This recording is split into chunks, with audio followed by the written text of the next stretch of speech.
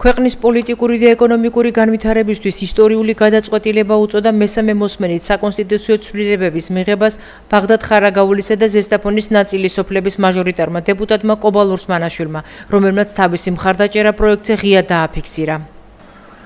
ისტორიული გადაწყვეტილება იქნა მიღებული, საქართველოს პარლამენტმა საკონსტიტუციო ცვლილებების მესამე მოსმენით მიიღო, ანუ საქართველოში უახლოესი 2024 წლის ჩათვლით არჩევნები რიგითიც და რიგგარეშეც 500 საჭიროება გახდება ჩატარდება შერეული საარჩევნო სისტემით, რაც გულისხმობს 120-ზე მაჟორიტარულ და პროპორციულ შერეულ სისტემებს. ჩვენ მაჟორიტარების გარკვეული ნაწილი, რომლებიც პერიოდში არ უჭერდით მხარს აღნიშნულ კანონპროექტს, სწორედაც იმ პოზიციით გამოდიოდით, რომ სრულად მაჟორიტარული ყოფილიყო და მოქალაქეთა ინტერესები წარმოქმნილიყო პარლამენტში, ხოლო საპირისპირო პოზიცია გახდათ სრულად პროპორციული. მოხდა შეჯერება საერთაშორისო თანამეგობრობის რეკომენდაციების საფუძველზე 7 საარჩევნო გარემოს შექმნის უზრუნველყოფის თვალსაზრისით ჩვენ გარკვეულ მაჟორიტარებს გადავით კომპრომისული ნაბიჯი და მხარს გაუჭირეთ აღნიშნული კანონპროექტის ცვლილებას. როგორც ცნობილია 2020-ის არჩევნებზე რამდენიმე მუნიციპალიტეტს ერთი მაჟორიტარი ეყოლება. კობა ლურსმანაშვილი ამბობს, რომ ადგილობრივი მოსახლეობის ინტერესებს არა მარტო ისინი, არამედ პროპორციული სისტემით არჩეული დეპუტატებიც დაიცავენ, რომლებიც ხალხის ხმა იქნებიან პარლამენტში.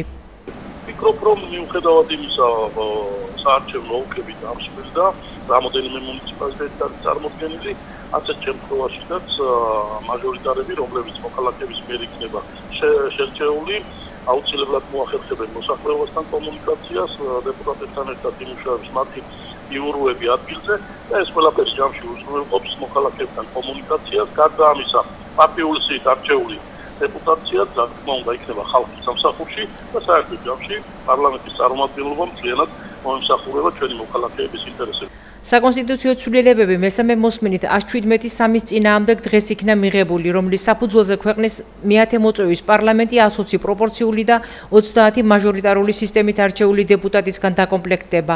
პროექტის თანახმად 2020-ის არჩევნები 1%-იანი ბარიერით და 40%-იანი ჩამკეტი მექანიზმით ჩატარდება. საარჩევნო ბლოკებს იმდენ პროცენტიანი ბარიერის გადალახვა მოუწევთ, რამდენი პარტიაც იქნება ბლოკში გაერთიანებული. დანარჩენი მანდატები კი თანმიმდევრულად გადანაწილდება უდიდესი ნაშთის მქონე პარტიებსა და საარჩევნო ბლოკებზე. ქვეყანაში 30 ერთმანდატიანი მაჟორიტარული საარჩევნო ოლქი შეიქმნება.